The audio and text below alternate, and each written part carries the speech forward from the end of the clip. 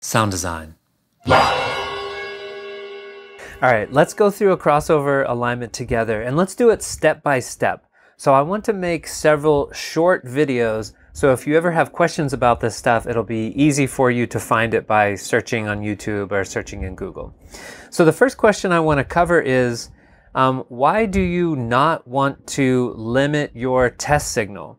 My friend Bryce sent me some measurements here. And first I want to say thank you very much, Bryce.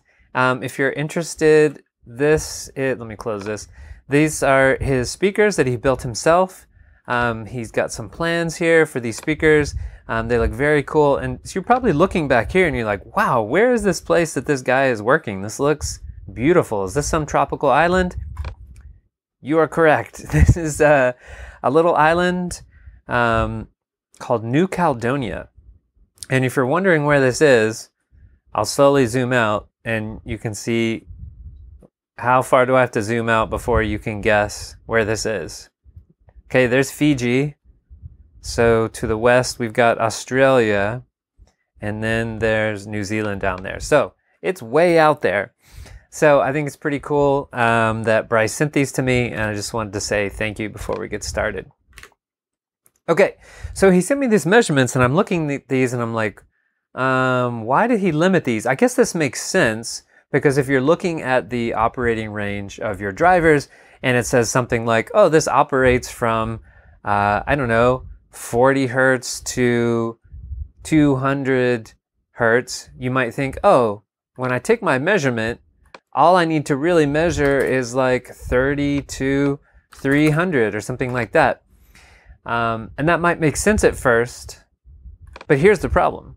One of the first things I want to do is just look at these drivers and see what their natural roll-off is, right? So that I can start thinking about what filters might work there.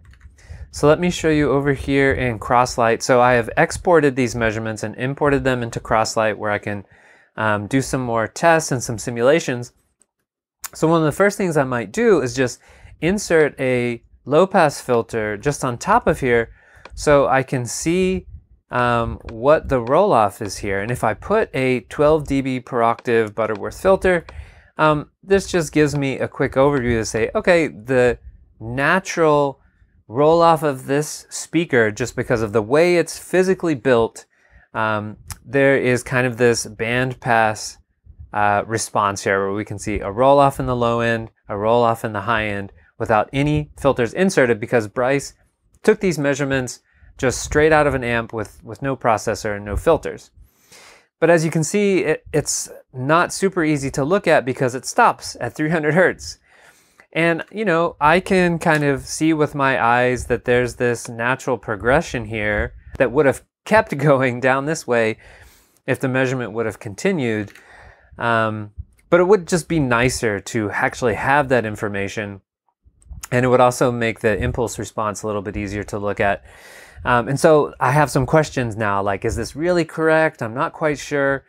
So this is just a short video to say, you know, when you're doing these measurements, even if you're just measuring a single driver or a subwoofer, you know, go ahead and measure the entire range. There's really no reason, I meant to make that 20,000. There's really no reason to limit this just because you think it goes beyond the operating range. So when in doubt, we want as much information as possible. Okay. Sound design.